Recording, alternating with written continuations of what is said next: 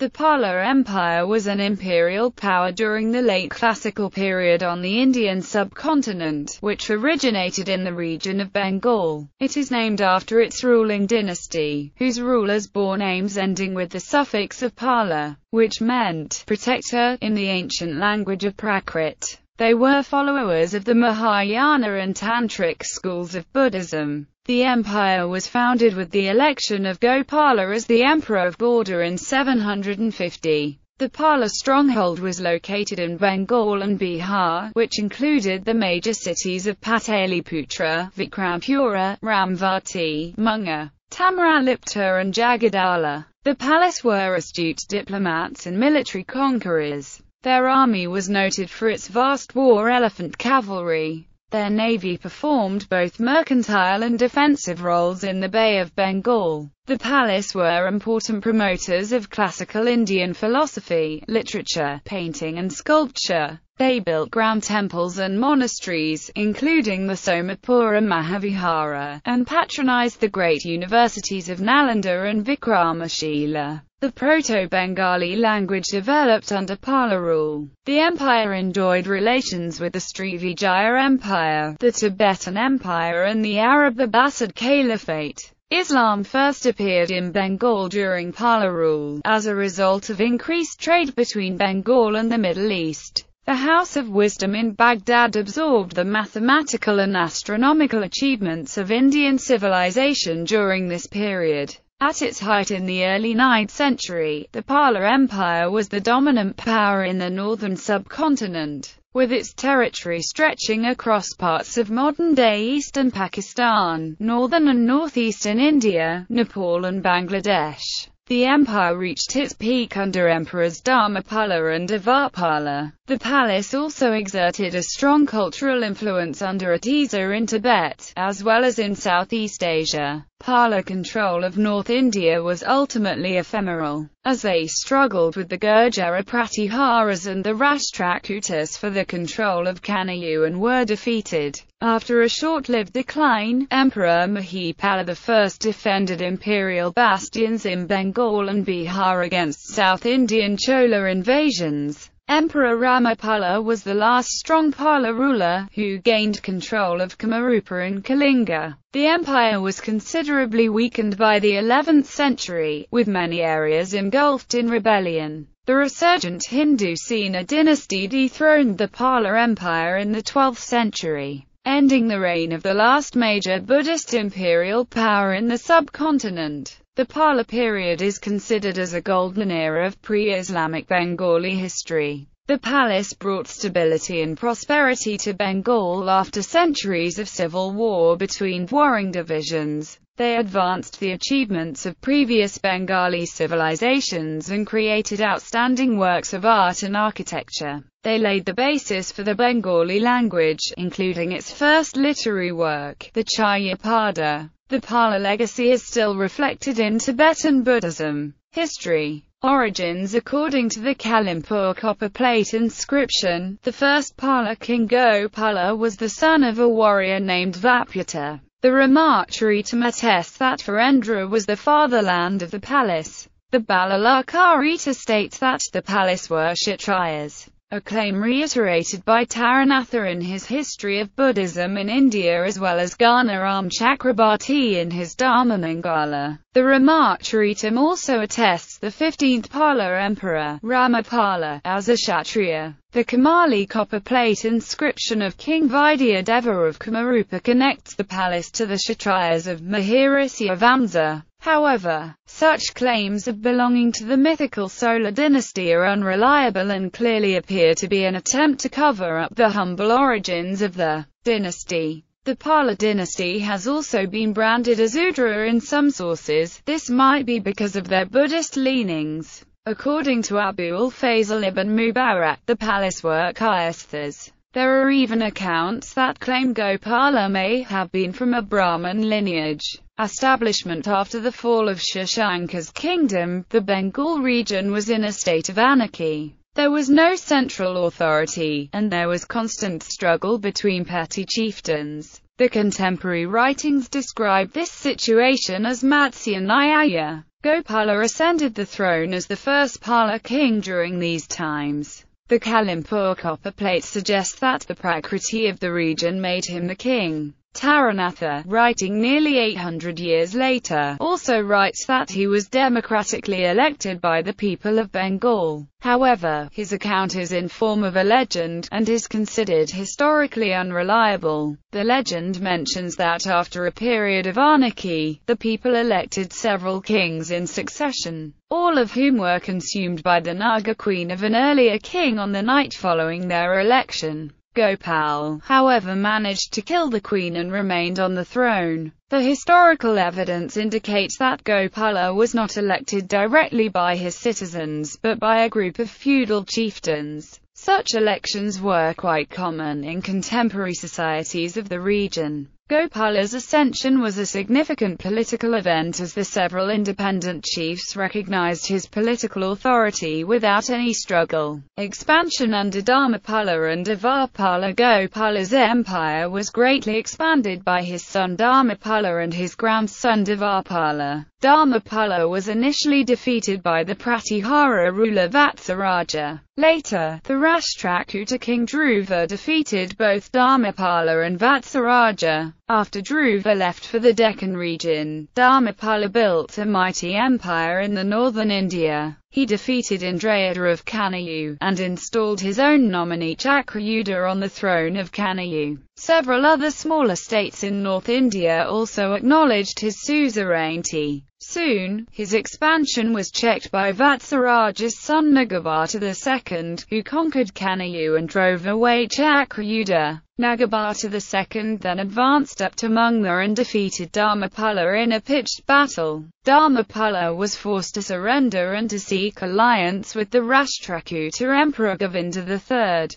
who then intervened by invading northern India and defeating Nagabhata II. The Rashtrakuta records show that both Chakrayuda and Dharmapala recognized the Rashtrakuta suzerainty. In practice, Dharmapala gained control over North India after Govinda III left for the Deccan. He adopted the title Paramasvara Paramabhataraka Maharaja. Dharmapala was succeeded by his son Devarpala, who is regarded as the most powerful Pala ruler. His expeditions resulted in the invasion of Pragjyotisha, where the king submitted without giving a fight, and the Utkala, whose king fled from his capital city. The inscriptions of his successes also claim several other territorial conquests by him, but these are highly exaggerated. First period of decline. Following the death of Devarpala, the Pala Empire gradually started disintegrating. Vigrahapala, who was Devarpala's nephew, abdicated the throne after a brief rule, and became an ascetic. Vigrahapala's son and successor Narayanapala proved to be a weak ruler. During his reign, the Rashtrakuta king Amorgavarsha defeated the palace. Encouraged by the Pala decline, the king Hajera of Assam assumed imperial titles and the Saladvavas established their power in Orissa. Nayanapala's son Rajapala ruled for at least 12 years, and constructed several public utilities and lofty temples. His son Gopala II lost Bengal after a few years of rule, and then ruled only Bihar. The next king, Vigrahapala II, had to bear the invasions from the Chandilas and the Kalashuras. During his reign, the Pala Empire disintegrated into smaller kingdoms like Gauda, Radha, Anga and Vanga. Kantidevar of Harikala also assumed the title Maharaja and established a separate kingdom, later ruled by the Chandra dynasty. The Gauda state was ruled by the Kamboya-Pala dynasty. The rulers of this dynasty also bore names ending in the suffix Pala. However, their origin is uncertain, and the most plausible view is that they originated from a Pala official who usurped a major part of the Pala kingdom along with its capital. Revival under Mahipala I recovered northern and eastern Bengal within 3 years of ascending the throne in 988 CE. He also recovered the northern part of the present-day Burdwan division. During his reign, Rajendra Chola I of the Chola Empire frequently invaded Bengal from 1021 to 1023 CE in order to get Ganges water and in the process succeeded to humble the rulers, acquiring considerable booty. The rulers of Bengal who were defeated by Rajendra Chola were Dharmapal, Ranasar and Govindachandra, who might have been feudatories under Mahipala I of the Pala dynasty. Rajendra Chola I also defeated Mahipala, and obtained from the Pala king elephants of rare strength, women and treasure. Mahipala also gained control of north and south Bihar, probably aided by the invasions of Mahmud of Ghazni, which exhausted the strength of other rulers of North India. He may have also conquered Varanasi and surrounding area, as his brothers Stirapala and Vasantapala undertook construction and repairs of several sacred structures at Varanasi. Later, the Kalashuri king Gangayadeva annexed Varanasi after defeating the ruler of Anga, which could have been Mahipala I. Second period of decline. Nayapala, the son of Mahipala I, defeated the Kalashuri king Kana after a long struggle. The two later signed a peace treaty at the mediation of the Buddhist scholar Atiza. During the reign of Nayapala's son Vigrahapala III, Kana once again invaded Bengal but was defeated. The conflict ended with a peace treaty, and Vigrahapala III married Kana's daughter Yovanasri. Vigrahapala III was later defeated by the invading Chalukya king Vikramaditya VI.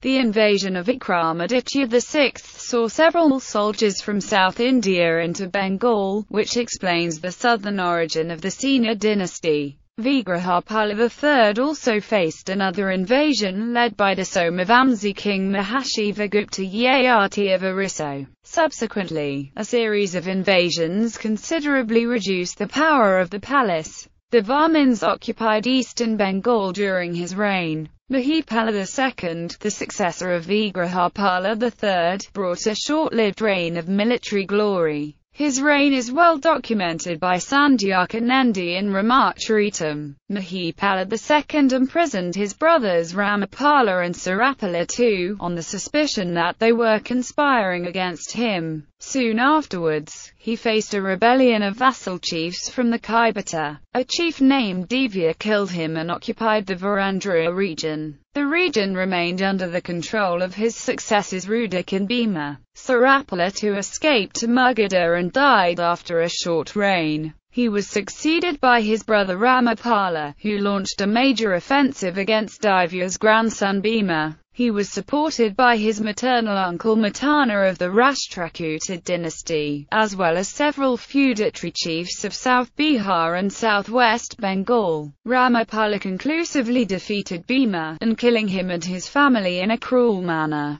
Revival under Ramapala. After gaining control of Arendra, Ramapala tried to revive the Pala Empire with limited success. He ruled from a new capital at Ramavati, which remained the Pala capital until the dynasty's end. He reduced taxation, promoted cultivation and constructed public utilities. He brought Kamarupa and Rara under his control, and forced the Valman king of East Bengal to accept his suzerainty. He also struggled with the Ganga king for control of present-day Orissa. The Gangas managed to annex the region only after his death. Ramapala maintained friendly relations with the Chola king Kulatunga to secure support against the common enemies, the Ganas and the Chalukyas. He kept the Senis in check, but lost Mithila to a Karnataka chief named Nanudeva. He also held back the aggressive design of the Gahadavala ruler Govindachandra through a matrimonial alliance. Final decline. Ramapala was the last strong Pala ruler. After his death, a rebellion broke out in Assam during his son Kumarapala's reign. The rebellion was crushed by Vidyadeva, but after Kumarapala's death, Vidyadeva practically created a separate kingdom. According to Ramacharitam, Kumarapala's son Gopala III was murdered by his uncle Mandapala. During Madanapala's rule, the Valmans in East Bengal declared independence, and the Eastern Ganges renewed the conflict in Orissa. Madanapala captured Mungla from the Gahadavalas but was defeated by Vijayasena, who gained control of southern and eastern Bengal. A ruler named Govindapala ruled over the Gaya district around 1162 CE. But there is no concrete evidence about his relationship to the imperial palace. The Pala dynasty was replaced by the Sena dynasty. Geography. The borders of the Pala Empire kept fluctuating throughout its existence. Though the palace conquered a vast region in North India at one time, they could not retain it for long due to constant hostility from the Gurjara Pratiharas, the Rashtrakutas and other less powerful kings. No records are available about the exact boundaries of original kingdom established by Gopala, but it might have included almost all of the Bengal region. The Pala Empire extended substantially under Dharmapala's rule. Apart from Bengal, he directly ruled the present-day Bihar. The kingdom of Kanayu was a Pala dependency at times, ruled by his nominee Chakrayuda. While installing his nominee on the Kanayu throne, Dharmapala organized an imperial court. According to the Kalimpur copper plate issued by Dharmapala, this court was attended by the rulers of Bhoja, Matsya, Madra, Kuru, Yadu, Javana, Avanti, Gandhara and Kira. These kings accepted the installation of Chakrayuda on the Kanayu throne, while bowing down respectfully with their diadems trembling. This indicates that his position as a sovereign was accepted by most rulers. Although this was a loose arrangement unlike the empire of the Mauryas or the Guptas, the other rulers acknowledged the military and political supremacy of Dharmapala, but maintained their own territories. The poet Sardala of Gujarat calls Dharmapala an Uttarapadhasvamin for his suzerainty over North India. The epigraphic records credit Dharmapala with extensive conquest in hyperbolic language. The Badal pillar inscription of his successor Narayanapala states that by the wise counsel and policy of his Brahmin minister Darbapani, Dharmapala became the suzerain monarch or Chakravarti of the whole tract of northern India bounded by the Vindhyas and the Himalayas. It also states that his empire extended up to the two oceans. It also claims that Dharmapala defeated Utkala, the Hunas, the Kambojas, the Dravidas, the Kamarupa, and the Gurjaris. The Gurjara adversary may have been Mahira Bhoja, whose eastward expansion was checked by Dharmapala. The identity of the Huna king is uncertain. The identity of the Kamboya prince is also uncertain. Kamboya, in this inscription, could refer to the Kamboya tribe that had entered North India. The Dravida king is usually identified with the Rashtrakuta king Amorgavarsha. Some scholars believe that the Dravida king could have been the Pandya ruler Sri Maharaj Sri Vallabha, since Dravida usually refers to the territory south of the Krishna River. According to this theory, Dharmapala could have been helped in his southern expedition by the Chandela king Vijaya. In any case, Dharmapala's gains in the south, if any, were temporary. The claims about Dharmapala's victories are exaggerated, but cannot be dismissed entirely. There is no reason to doubt his conquest of Utkala and Kamarupa. Besides, the neighbouring kingdoms of Rashtrakutas and the Gurjara Pratiharas were weak at the time, which might have helped to him extend his empire. Dharmapala is also believed to have led an army up to the Indus River in Punjab. The empire started disintegrated after the death of Dharmapala, and his successor Narayanapala lost control of Assam and Orissa. He also briefly lost control over Magadha and North Bengal. Gopala II lost control of Bengal, and ruled only from a part of Bihar. The Pala Empire disintegrated into smaller kingdoms during the reign of Vigrahapala II. Mahipala recovered parts of Bengal and Bihar. His successors lost Bengal again. The last strong Pala ruler, Ramapala, gained control of Bengal, Bihar, Assam and parts of Orissa. By the time of Madanapala's death, the Pala kingdom was confined to parts of central and east Bihar along with northern Bengal. Administration. The Pala rule was monarchical. The king was the center of all power. Pala kings would adopt imperial titles like Parameshwara, Paramvatarika, Maharajadaraja. Pala kings appointed prime ministers. The line of Garga served as the prime ministers of the palace for 100 years. Garga, Dharvapana, Sumshwa, Kada Misra, Batagur of Misra. Pala Empire was divided into separate buktais. Buktais were divided into Vishayas and Mandalas. Smaller units were Kandala, Bhaga, Avrati, Chaturika, and Pataka. Administration covered widespread area from the grassroots level to the imperial court. The Pala copperplates mention following administrative posts: Raja, Rajanyaka, Ranaka, Samanta and Mahasamanta, Mahasandi Vagrahika, Duta, Rajasthaniya, Agariksa, Saspadikta, Chorodaranaka, Shorkaka, Dasharparadaka, Tarika, Mahaksapitalika, Jasthakayastha, Kastrapa and Pramat, Mahadandanayaka or Dharmadakara, Mahapratihara, Dandika, Dandapashika, Dandashakti, Kola. Agricultural posts like Gavardakshya, Chugadyaksha, Meshajakshya, Mahishajakshya and many other like Vogpati, Vishayapati, Shashtadakruta, Dorshashadanika, Nakadyaksha,